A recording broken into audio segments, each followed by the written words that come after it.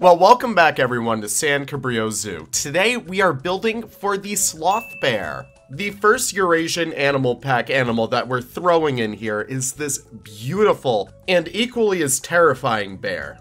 This area in the real San Diego Zoo is reserved for grizzly bears and sloth bears, Andean bears, all that stuff. But today we're throwing our beautiful sloth bears in here. So without further ado, welcome everyone back to San Cabrillo Zoo. Alright, well here we are back in San Cabrillo Zoo. So glad that you guys are able to join me. My name is Leaf and it's so great that you guys are able to stop by as we build two habitats for the sloth bear. Not just one, but we're doing two.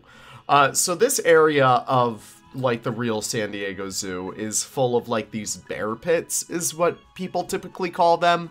They're probably the best damn bear pits out there because even like as sad as they are, they're still like really good in modern zoo terms, in terms of like bear pits and stuff. Still, they deserve like a tremendous upgrade.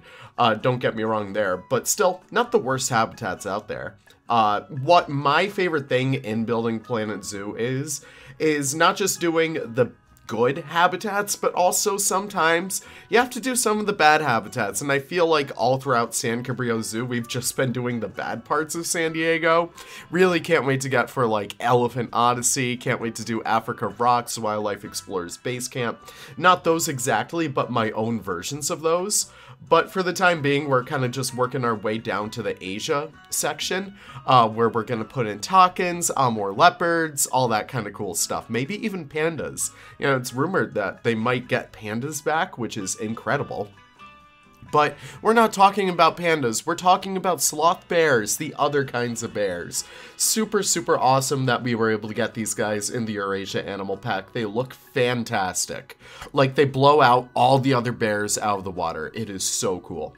So my main idea for this was to actually take a preliminary look at the kind of structure of a habitat by using the faux rock pieces. They will not appear as like poignant as they are in this initial kind of like landscaping, but they will still be able to be seen kind of like, you know, in terms of the shapes of them. You'll see what I mean in just a little bit, but you can see I'm working with those first and then terraforming next around like those rocks and stuff. Now, my favorite part of this habitat is just how condensed it feels in here. So what I really enjoyed doing was making these really cool tall walls. You don't really get to see much of these in the finished product, but I still am so happy that I did this as a way to kind of mark out where I wanted those rock walls to be. In the real San Diego Zoo, they have all these beautiful faux rock walls. Very old zoo architecture right there. I want to say like, you know, 70s to 80s. They really got like very familiar with faux rock work and it looked so cool. Even today it still looks pretty damn cool. Throw my bears in here just for a little bit of scale, and once they actually get in here, I realize, oh, I made these a little bit too big. But honestly, I don't really care because this is my own version of the zoo, so if I wanted to make these habitats just a little bit bigger than they are in real life, who's to say that I'm wrong, you know? I still do love, like, the sense of scale that you get from this entire walkway. I guess I should also mention that I did that entire cliffside on the side, a bit earlier before I started building this. I kind of made that, I would say, a few days before I actually started working on this habitat, because I knew I wanted to make my way down here. I knew I wanted to do something, you know, in terms of like the bear pits, but I really wanted to take my time with that landscaping around here. And you'll also notice that the rest of the zoo is pretty much marked out, or at least landscaped for the greater good.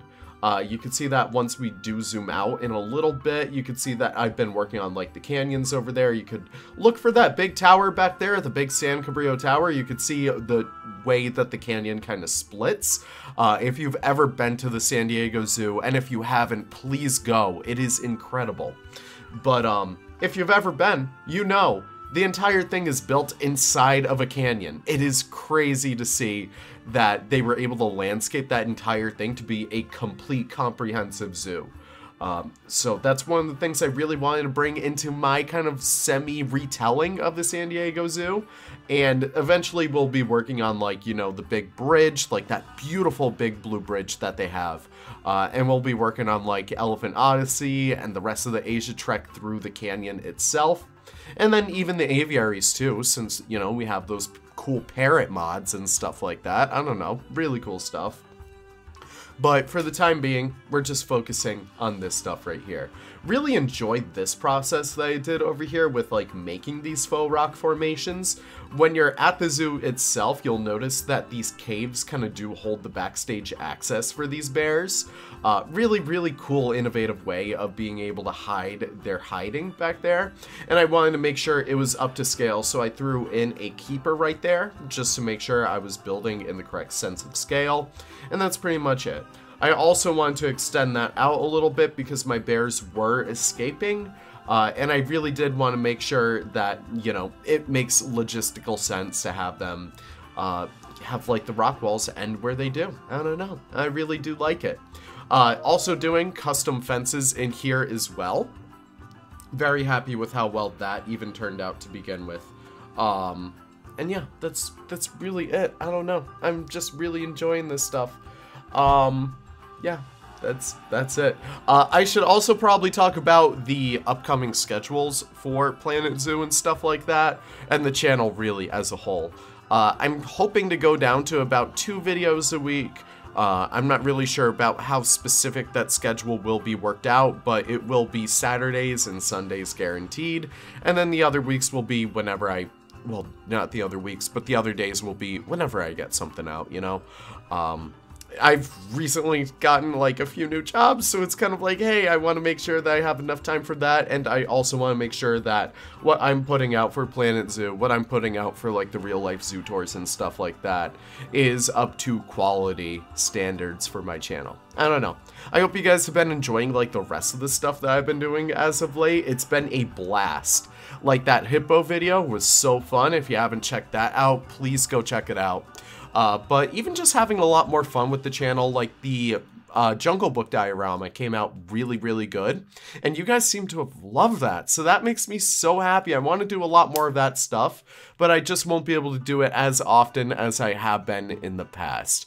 Really just a sad thing to say, I don't know, but I'm so happy that you guys still allow me to let me have this hobby and stuff like that. It's really fun.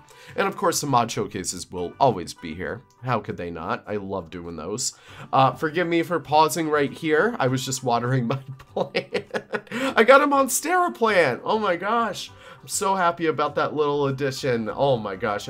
Go check it out on my Twitter if you guys want to see it. But yeah, that's really it. This is my first kind of video I've recorded since Christmas. This is, like, literally New Year's Day, so I'm like, I don't know what else to say. How was your Christmas? How are your holidays? How was your New Year's? Any new resolutions? Yeah, just, I don't know, let me know. I really, really do love how well this faux rock work came out. Again, we're just using those aquatic rocks in here. Typically, I advise against just using those because it does get kind of boring and it does seem kind of old-fashioned. But for some reason, they work so well in the context of this. I don't know. If you're going for a lot more of an industrial kind of zoo-looking area, but still wanting that faux rock look, these rocks have to be perfect for that. They are absolutely perfect. That's the reason why they work so well in the urban jungle section as well. Just really, really awesome pieces right there. I don't know. I'm very happy with it. This whole habitat really took me a little bit to get back into the groove. Again, as I said before, Planet Zoo really has not been a top priority for me as of, like, the past few weeks or even the past few months. It's been really tough to get back into the game. I've been playing some other games in the meantime, like, you know, Fortnite. I hate to say it, but listen, I need a grind for that Peter Griffin skin. I don't know. I've been playing a whole bunch of Red Dead Redemption 2 as well. Incredible game. Please check it out if you haven't yet. And yeah, just having a lot more fun with friends and family. So really, I can't really say that I'm sorry that I'm, you know, stepping away from the zoo things a little bit more. Really hope to get some more real life zoo vlogs out there relatively soon. I do want to focus on aquariums during the winter because obviously there's not really much to do at zoos in the winter because all the cool animals that you'll see in a zoo are warm weather, and it's like, yeah, it's not really a point to go to the zoo in the winter. Though that does seem like a good TikTok that would kind of blow up again. I don't know. Maybe once it snows, I'll do something like that. But that's really it for my plans. What other big plans? I know I definitely want to do, like, making the same blah blah blah habitat in blah blah blah many zoo games. I definitely want to do another one of those. I guess we're just talking about, like, the future of 2024 in the channel. I definitely do want to get all my mods updated for Planet Zoo. I guess I should probably give a quick update on, like, the modding scene. Mods didn't break with the last update. In fact, nothing new was really added to break mods. So all 1.15 mods will work the exact same. 1.14 should be fine. 1.13 should also be fine. But 1.12, 11, 10, and before that will probably have some issues, guys. So just be careful with that. But my main goal for this entire year is to get all those mods updated. I really slacked in 2023. I was just focusing on a million other different things, so things kind of fell under the radar, but hopefully, if Planet Zoo does end, we'll be able to kind of take a breather, and we'll be able to actually focus on getting these mods updated, which I would absolutely love, because I want you guys to use all the mods, like the Kodiak Red Fox, and like, I don't know, the Bluegill. I don't know what else I have in there. I don't know. Working on foliage in here really quickly. And I also did a little bit of an access ladder. I probably should talk about the build since this is a speed build. Oh my gosh. This is typically something you'd see when it comes to bear pits or anything with a trench or a moat for the habitat. You will need a way for keepers to access that bottom part of the habitat. Let's just say, for example, God forbid, a bear or, you know, a gorilla and a small child fell down into a pit. Totally not bringing up the Harambe incident again. But let's just say something does happen and something does fall in there. You definitely need to find a way to get your animals out of there. And whether that is building a staircase or a ramp or ladders, you need to do something like that. Okay, now let's talk about the climbing frame, because I love making this climbing frame until I realized the Oceania logs are freaking huge. Like, they are chunky, chunky logs. I still kept it because I really do love how well it turned out. But these logs are huge, and that's something that you guys probably should keep in mind when you do build with this, is that they're about the size and thickness of the sloth bear itself, which is kind of crazy. But still, regardless, I really do love how well these log frames turned out. I don't know, I just had a blast making it. I definitely knew I wanted some climbing frames in here. I was just afraid to do it until the end, but I'm super happy with how well it turned out. I don't know, it just looks very freaking cool. And then once I started to add like the ropes in here, I was like, oh, we should probably change out the colors of these, make it look a little bit more diverse, because if it's all one color, it's not going to be too interesting. So I opted to make like the thinner beams a little bit more of a lighter saturation. And then I made those kind of like horizontal kind of flat planks into something a little bit more of a darker plank. I don't know. No planks on this side of the habitat though, because I wanted to keep it like, you know, its own dynamic, unique frame. And I'm really happy with that because it really does look so cool. It has this kind of cool effect with like the waterfall right there.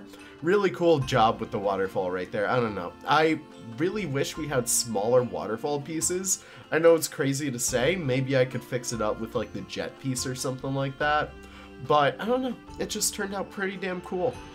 Adding the rest of like the ropes in here too, just to make sure that it looks like this entire frame is secured. That's a huge, huge hack right there, is using position snap with the Oceania logs and the Oceania rope coils it works like a charm in here. There's just a little bit of finicking that you have to do with that.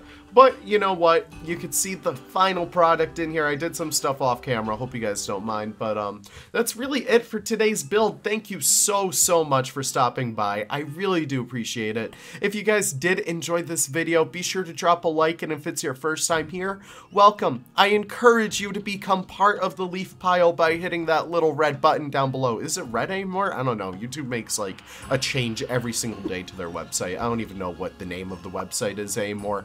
Have the most wonderful of wonderful days. Can't wait to see you all in the next video. Take care and goodbye.